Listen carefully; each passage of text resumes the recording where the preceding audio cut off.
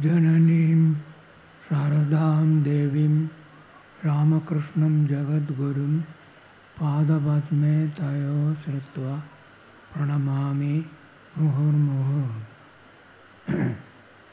Sarva Prathame Ami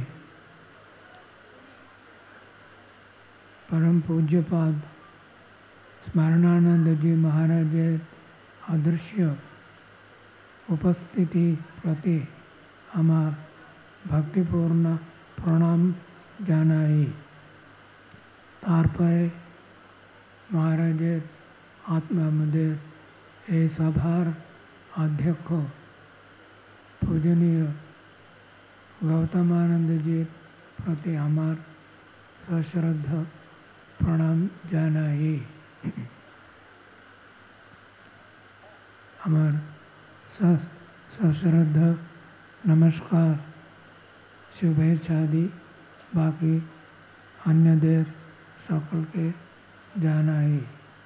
विशेषतः एखाने जा उपस्थित साधु ब्रह्मचारी देर प्रति আমাকে ইংরেজিতে বক্তব্য রাখতে বলা হয়েছে, সেই জন্য আমি শেষ বক্তব্য ইংরেজিতেই বলবো।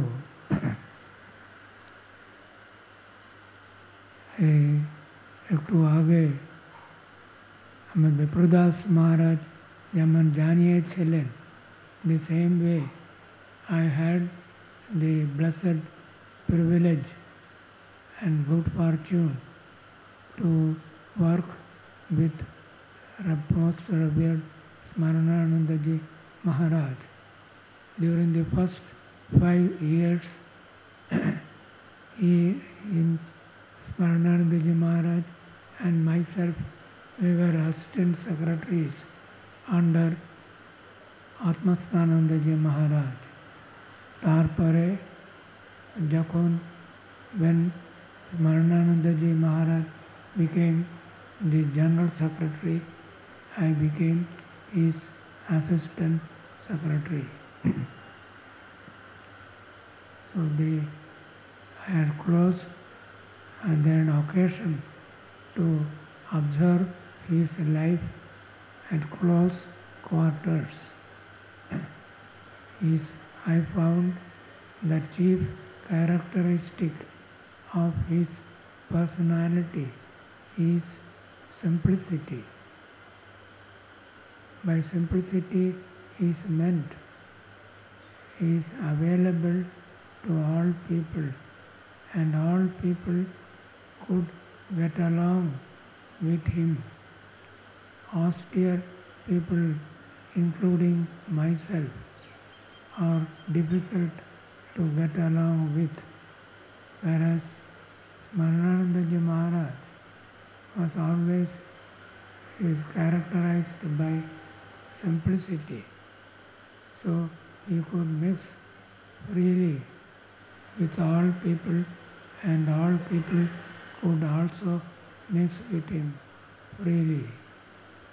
Another characteristic of his personality was his vast knowledge. He was well versed in both English and Sanskrit literature. I was many times amazed to see his knowledge. He was knowledgeable on many subjects. You could discuss with him on many topics. Most of my interactions with him were regarding intellectual topics. So many of these cannot be discussed here in a meeting such as this. Another characteristic of his was his love and compassion for all people. He had love especially for the poor and suffering people. I have found whenever an approached him to seek help to serve the poor and suffering people, he always came forward to render whatever help he could do, he could give.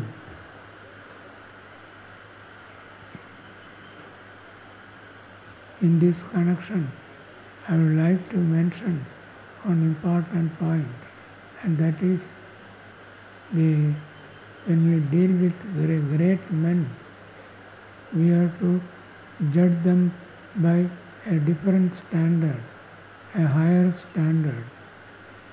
With the ordinary standard with which we understand and judge ordinary people, they cannot be applied.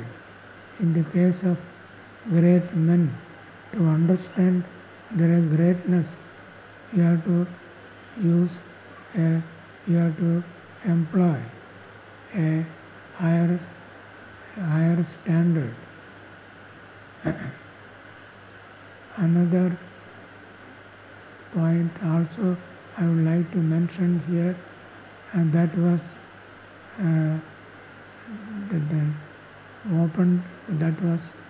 once stated by a famous American social leader, and that the great American social leader has stated that great men should be evaluated not by their achievements alone, but by the obstacles that he has overcome. Sri Aurobindo also pointed out that greatness of Swami Vivekananda cannot be judged by his achievements. No doubt he made wonderful achievements, but we should also take into consideration the obstacles that Swamiji had to overcome in the West. So this is true in the case of Smarananandaji also. Obstacles in our life, there are three kinds.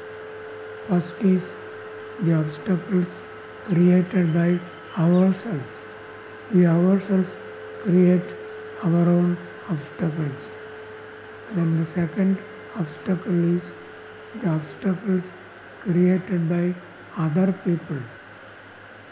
The third obstacle is the obstacles created by circumstances or by destiny. In the case of Revered Smarananandaji Maharaj, the first two obstacles were not there, were not prominent, but he had to deal with the third type of obstacles, and he overcame those obstacles with his great love and dependence on Sri Thakur and Ma. He was especially devoted to Sri Ma. This I have seen several times. He was deeply devoted to the Holy Mother, and because of his devotion to Thakur and Holy Mother, he could face and overcome so many obstacles.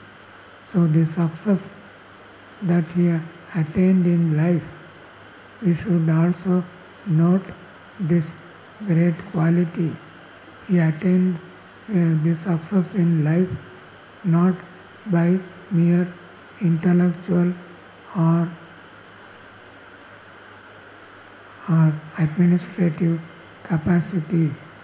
He attained success mainly because of his pure life, purity, and great devotion to Sri Thakur and Ma.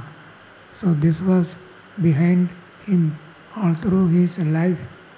There was this undercurrent of his love for Thakur and especially love for Mother.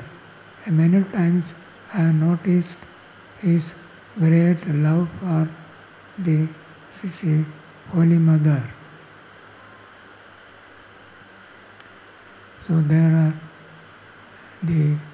are some of the points I would like to discuss here.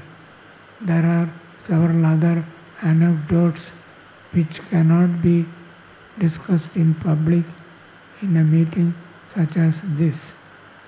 So with this, the Maharaj is, apart from the initiated disciples, he influenced many people, hundreds of people, and loved him for his great spiritual and other qualities. His passing away, though it was not sudden, it was expected. Everybody knew about his passing away, but nevertheless, his passing away has left a deep void that may not be filled for a long time to come. So once again, offering my respectful pranams to his sacred memory, I conclude this speech. Thank you all.